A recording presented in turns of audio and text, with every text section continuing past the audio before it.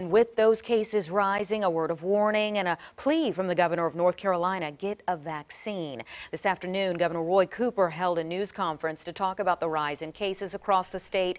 He, along with Dr. Mandy Cohen, both said the best way to stay safe during the holidays is to get a vaccine. If you are vaccinated, the governor says make sure to get that booster for extra protection. A reminder to you to keep it here on WAVY News 10 and WAVY.com for the latest information on where and when you can get vaccinated and boosted.